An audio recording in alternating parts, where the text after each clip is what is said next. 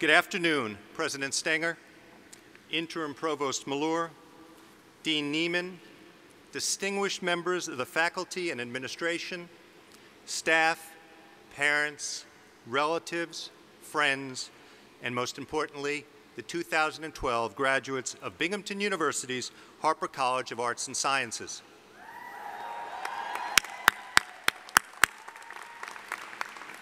Thank you for the warm welcome today, and thank you for the honor that you have bestowed upon me.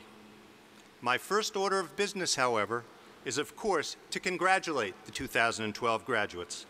You should be extremely proud of your success here at Binghamton University and recognize, and I hope appreciate, that you have had the opportunity to study at one of the nation's premier universities on a campus that is now truly beautiful, and with a faculty that is highly regarded for excellence in both teaching and research. Congratulations.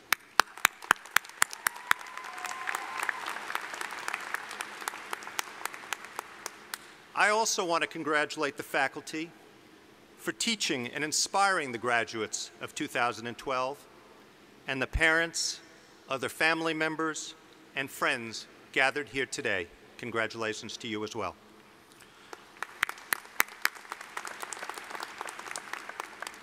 When I was told last December that I would receive an honorary degree and was asked to speak at your graduation ceremony, I was honored and I was humbled. I never dreamed when I graduated 39 years ago, so long ago, that I would ever have the opportunity to return to my alma mater and deliver a commencement address. To be recognized in this way by our university is, particularly with my family present, my wife Monica, my children Charlotte and Lily, my sister Naomi, her husband Steve, my college roommate has come back, Morris. It's probably the highest honor that I could ever hope to achieve, and for that I say thank you to all of you.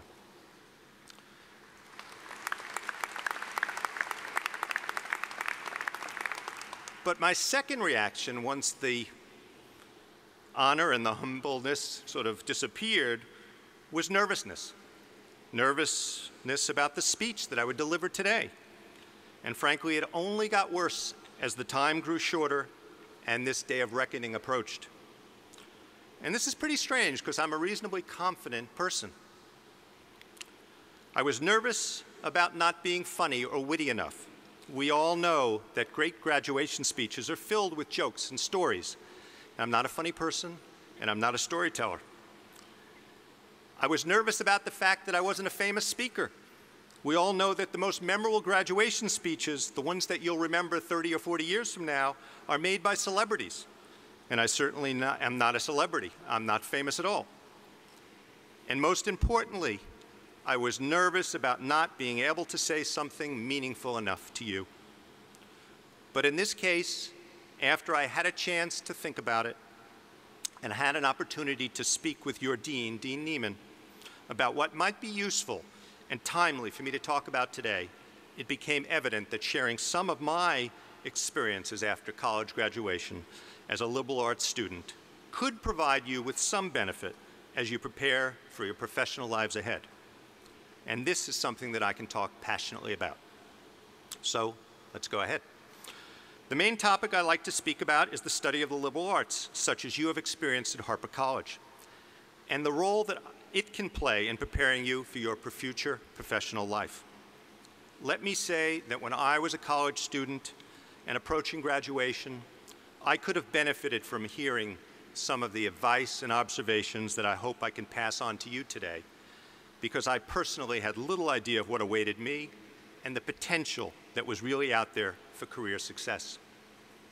Frankly, at that point, I might have thought that I was worldly. I guess that was only natural, but in retrospect, I was quite naive. I only knew about a few professional opportunities. I knew about teaching, I knew about medicine, I knew about law, I knew about little else. Except accounting. I knew about accounting. My father was an accountant, and the one thing I knew was it wasn't something I wanted to do, and I wanted to do something different.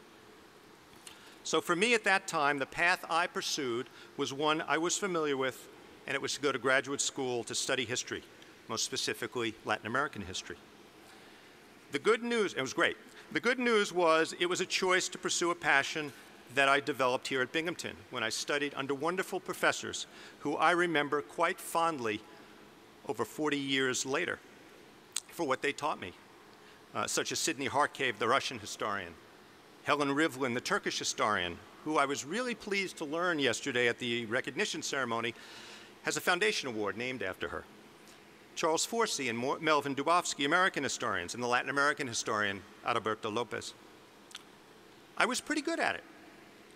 But the bad news probably was that I did it without the knowledge of the many alternatives that were possible for someone like me. And the point is, while there is nothing wrong with the student of the liberal arts going on to become a doctor or a lawyer or a teacher or even getting a business degree to become an accountant, for example, what is important is that you recognize that there are many other possibilities and choices filled with enormous opportunities, and the next step for you is to find out what some of them are. In my case, I thought I'd become an academic, and truth be told, I loved being a graduate student where I studied at UCLA. But it didn't end with the teaching job I had hoped for when I first arrived. And while that should have become pretty obvious to me from the start, given the fact we were experiencing a very severe recession during the early 1970s, much like we have recently, and university jobs were being eliminated rather than increased, I wasn't going to let that heavy dose of reality get in the way of my dream, and I forged ahead. Over the next number of years, I studied and traveled for research and completed my degree, which I'm very proud of and thankful for. But over the course of those years, I also came to the realization that teaching and scholarly research on the university level was not the only thing I might be interested in as a career. In fact, as I opened my eyes to the other possibilities, I realized that I could be interested in and pretty well suited for many other careers. The challenge then was to turn the skills that I had developed in my academic training at Binghamton and UCLA to a new passion in a new career. To me, something of an optimist, this wasn't a problem or a defeat, it was an opportunity. It was a little scary, but it was an opportunity. And I hope that all of you, as you move forward from being a student of the liberal arts as an opportunity to do something new and exciting in the next phase of your life, or that you see your move as a student from the liberal arts as an opportunity to do something new and exciting in the next phase of your life. One that will be enhanced by the training you have received in your 4 years here. As an individual who's followed a relatively unorthodox path from student of Latin American history, and that PhD that I earned probably complicated things in the business world to a far greater extent than you will experience with a BA or a BS in the liberal arts, to a reasonably successful career in business, the place for liberal arts graduates in the workplace is something I have given a lot of thought to. I've also spoken many times with academics at Binghamton, UCLA, and other universities on how to help liberal arts graduates make their way professionally in other fields. I've discussed with and proselytized to business people and other potential employers about the virtues of hiring liberal arts graduates for jobs and careers that are often thought as suitable only for those with technical or professional training. Honestly, your degree in the liberal arts may have made or may make your first job search or career decision more difficult than it would if you had a degree in a field such as engineering, nursing, or finance. But I can assure you, with the proper amount of drive and creativity, and maybe even a little luck, that's something that we could all use from time to time, you will succeed with your first career step. And although I can't guarantee it will be your dream job, I implore you to persevere and search for the right opportunity, if you haven't already found it, using all the resources you can muster. Ask everyone you know what they do and what the details of their days are like. Think creatively about links between the classes that you have taken and potential job or career opportunities. Volunteer or take an internship if it gets your foot in the door that you think is promising. Look for companies or organizations that seek to hire raw talent, emphasize training, and educate their new recruits. Banks, for example, historically did that, and that's the way that I got my start in financial services and investment management. Seek out others in fields or careers that you find interesting who have similar liberal arts degrees and implore them to help you learn about their job and help you get your start. Network, network, network. Be curious, upbeat, and persistent. And after a few short years of experience, your educational background as a student of the liberal arts will only be one of those things in the job interview that you will discuss with the interviewer, who will want to know how you managed to be so successful in your chosen field without the MBA or BS in accounting or MPH that he or she had.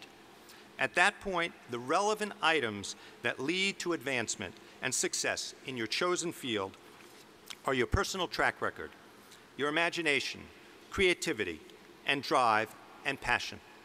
But the training that you had in the liberal arts, the way you learned to do research, analyze material, to work together in teams, come to conclusions, make judgments, make presentations, and sell ideas will stay with you for your entire life and help make you a more valuable asset in your profession and your community. As the leader of a company whose employees are constantly making difficult decisions, and in our case, they're real estate investment decisions, the qualities that I value in them most include the ability to ask the right questions, intellectual curiosity, and healthy skepticism. I want them to figure out what is important versus what is marginal, and to support their conclusions with good analysis and analytics. These are the hallmarks of a liberal arts education, and they are qualities that underpin success in all careers. And that's nothing to say about how much your study in the liberal arts will help make you an interesting and well-rounded person, and perhaps more so than many other students that followed a narrower professional path from the beginning of college. So, I believe that you have excellent training for future success. A liberal arts degree is certainly not the only path to professional success and may not be the clearest or the easiest path, but you certainly should not look at it as an obstacle that cannot be overcome. And you should definitely concentrate on turning it into an advantage, which I am sure that you can. The last thing that I want to say is that I'm sure that some, if not many of you, are concerned about today's continuingly difficult job market and how that will affect you, at least in the short term. Now, I, of course, as a former history major and history student, will implore you to at least try to resist that temptation and think about the longer term. But I know that is easier said than done. At least one must recognize that this year is better than a couple of years ago, when the economy seemed to be in free fall and was losing over 600,000 jobs a month, and people were truly worried about the very survival of our economic system. So take heart. Things will continue to get better. They already have. And try to remember this recent recession may be the first recession that you will experience as an adult, but it will not be the last. And if you work hard, are creative about your search, persevere, and think outside the box, you will succeed in your next step in your career path. To end, congratulations on your fine achievement. Rejoice in the day.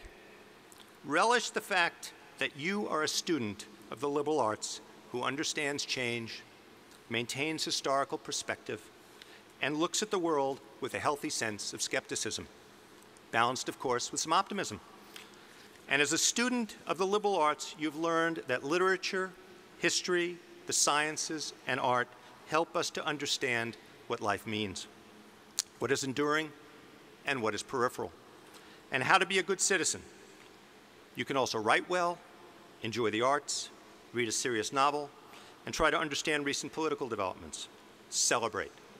But remember, your graduation, as celebrated in this commencement ceremony, and I stress the word commencement, is not an end, but it's the beginning of the next phase of your life.